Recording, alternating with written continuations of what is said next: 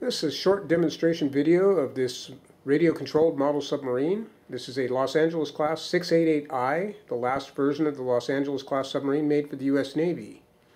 This is a working model submarine, and I'm going to demonstrate its submerging capabilities. Currently, it's sitting on the surface. This is called surface posture. The bow is up, the stern is down. That allows the submarine to ride on the surface at speed without the stern coming out of the water. The pressure on the front of the submarine will level out the hull during high-speed running and keep the propeller in the water. So when you go to submerge, you have to transfer between surface posture for speed running to level hull. I'm going to do that now. There's a ballast tank in the bow. It's going to fill up first. That's going to level the hull. We use a geared ballast pump to fill and empty the ballast tanks. Now the forward ballast tank is full. The plumbing is going to route the water to the central ballast tank. Now the central ballast tank is filling up, and you can see at the top of the sail there is a stream of water. That is the Snorkel Vent. It's now submerged completely underwater. Now this is the interesting feature here. The submarine is set up so that the snorkel vent will start venting water before the submarine has negative buoyancy. And here we are, we've gone back to the surface again.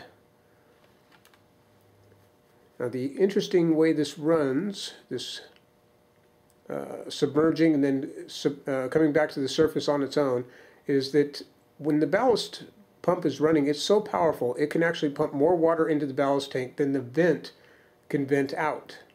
So for a short time, the air inside the ballast tank compresses and more ballast water is taken on, allowing the sub to go to negative buoyancy. When the controls are returned to neutral and no more water is being pumped in, the pressure inside the ballast tank from the compressed air will push the ballast water back out again and return the sub to its normal buoyancy setting. In this case, the level of the snorkel valve is set up to give this amount of buoyancy. If you make a longer snorkel valve tube, you'll actually take in less water because the bottom of the tube is closer to the bottom of the tank, and that'll give you greater buoyancy. So you can actually adjust how much buoyancy you get with this submarine. Alright, so we're going to submerge again. Pumping water in. Notice the snorkel valve spewing water. We're going to the bottom. So I can actually keep this submarine underwater using the ballast pump. And then anytime I'm ready, just go neutral on the controls. She'll return herself to the surface. Okay, now I'm going to put the radio back in front of the sub. Let's dive again.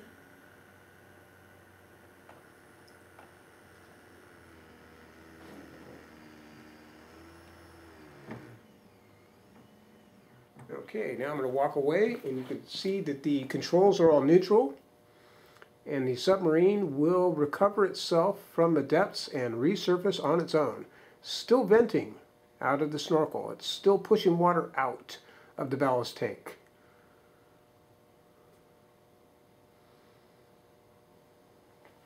Alright, so now I'm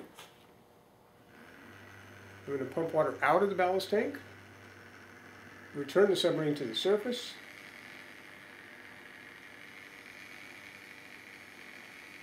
The central ballast tank is now emptied.